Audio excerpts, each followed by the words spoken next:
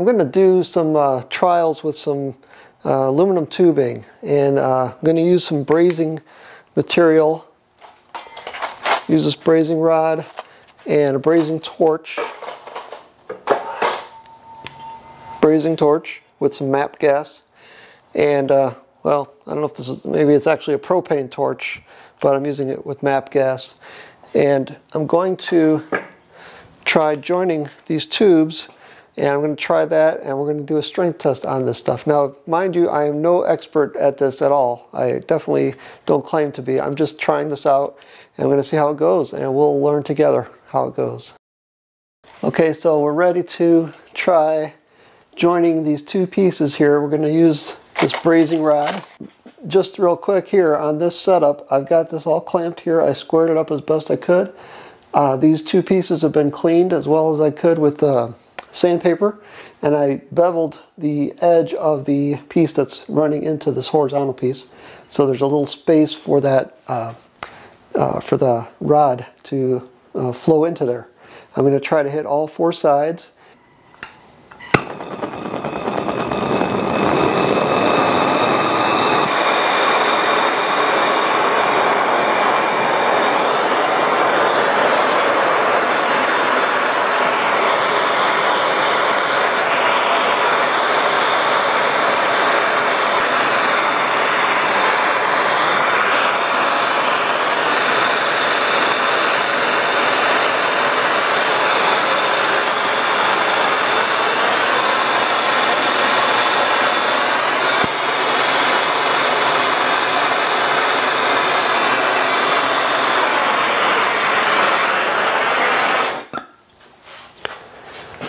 Okay, so looks like it worked pretty good. We got some good flow of material into the joints there, so I made sure to not have the flame on the rod when I was touching it to the material, so to make sure the material itself was heating the rod and not the flame.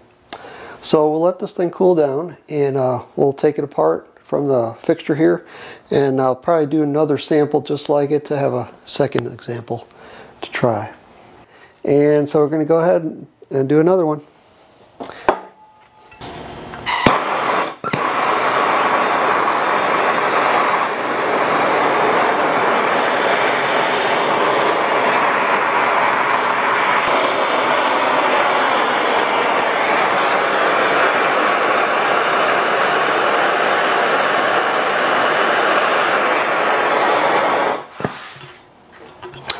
All right. So we got another one.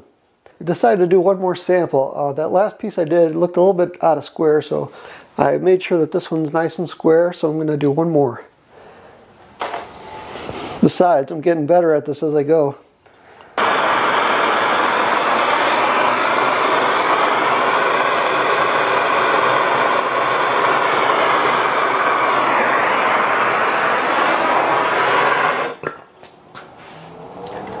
Alright, so we got a third sample, or second sample if that second one turns out to be unusable, and I think this one's the best looking one of them all so far, so I guess I am getting a little better at it.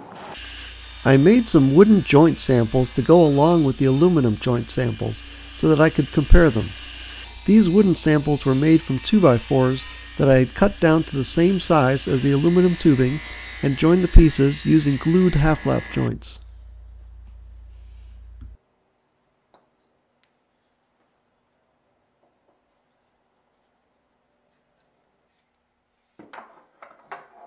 So now I'm going to show you the star, what I consider the star of this video. So that is my joint strength tester that I built here.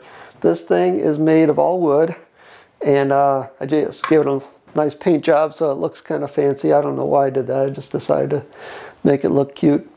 But anyway, what we've got here is there's a base that everything is sitting on this base. There's a I-beam that is, like I said, made of wood. And the I-beam has a pivot down here that it can, the whole I-beam is pivoting like that. So what happens is the sample that we're going to put on here to test, it goes in between these blocks that have these little posts on them, and the So that's the vertical part of the sample goes in here. And then the horizontal part where the joint's at is going to rest on top of this, top of the I-beam. And I'm going to clamp it down with this little clamp here. Okay. Next, we have this carriage here. Okay. This carriage is going to get some weight in it. And the weight is going to apply a load to the joint. Now, we're going to move the carriage along the length of the I-beam, and you can see this window is going to show you where we're at on the beam. Now, in order to move the carriage so that we don't move it too quickly, what I did is, you can see on the back here, there is a guide that goes inside of a slot inside the carriage here, and that guide is going to move. It's got a nut inside of it, and the nut is riding on this threaded rod. So when I turn, so this threaded rod is supported by these bushings here. So when I turn the threaded rod with this crank here, I can move the carriage very slowly along the I-beam. And what that does is it slowly moves the weight that is on the I-beam, which is applying the force to the joint. It moves it very slowly, and then we can watch as the load goes up and applies more and more force to the joint to see where it's going to break. So enough show and tell. Let's put this thing to work and see if it works. Alright, so I've got the first sample loaded into the testing fixture. So this is the wooden one that's made. It's just made of a 2x4 that I cut down to a 1-inch square, and it's just got a half-lap joint on it. So we're going to see how that holds up. I wish I had made this piece a little bit longer, but I think we'll be okay. So I've got the carriage in the start position. This is as close as it can come since the piece hangs out this far. I'm going to put some weight on there. I've got 10 pounds of these dumbbell weights that I'm going to stick in here gently. And by the way, you can see how the beam now is suspended by the sample, so that the whole beam is being held up on that one end by the sample. Let's see what happens when I stick this weight in here. So far, so good. Okay. All right, let's go. Let's start.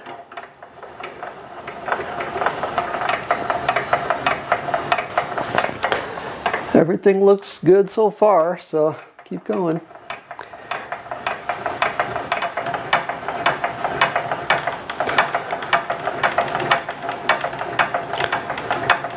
Oh, there it goes.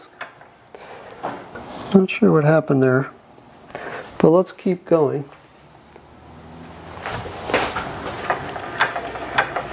Okay, I think we're still okay, so I'm gonna, okay, so it looks like it made it. I think it just kind of budged a little bit, but I'm gonna take the load off of here, and we're gonna put, yeah, I think it's still okay. I'm gonna move that carriage all the way back, and we're gonna put some more weight on it and see what happens.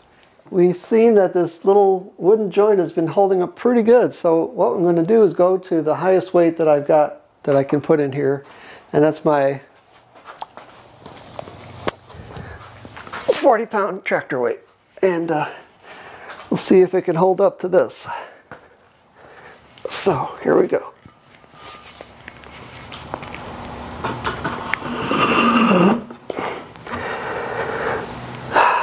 Yep, it's holding for now. Okay, let's see what happens. Ready? Beam is about to touch. I think I hear something cracking. It's holding up pretty good. I think this is going to touch, so we're going to have to stop.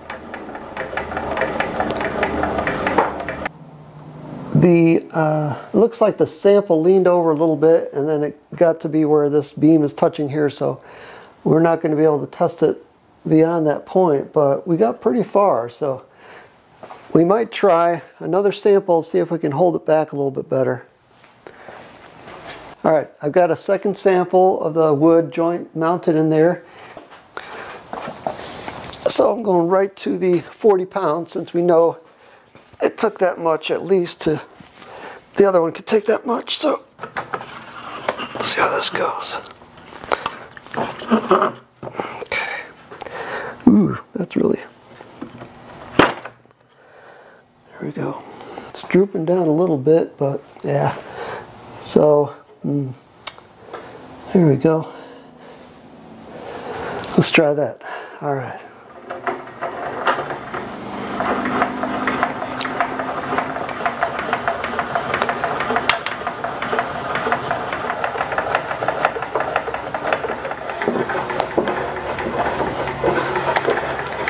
All right. I think that's about it. Okay.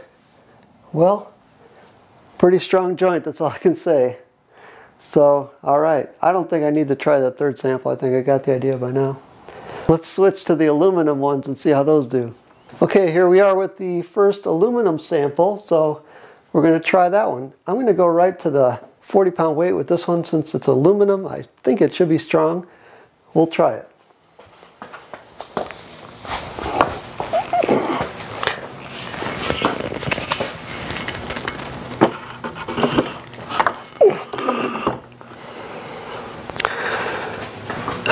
Okay, holds up a little bit so far. Yep, so far so good. Let's go ahead and load it up.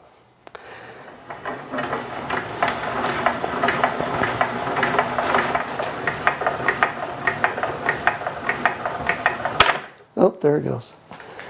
All right, well, it broke right through the joint, so went a little ways. Okay, we got sample number 2 loaded, and I'm going to put the weight on that one.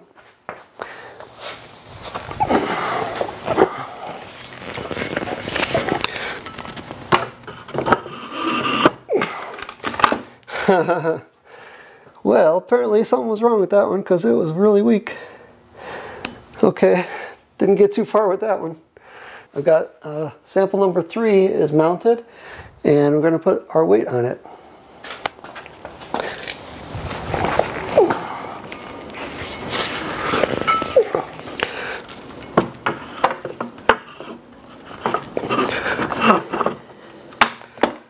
Another loser.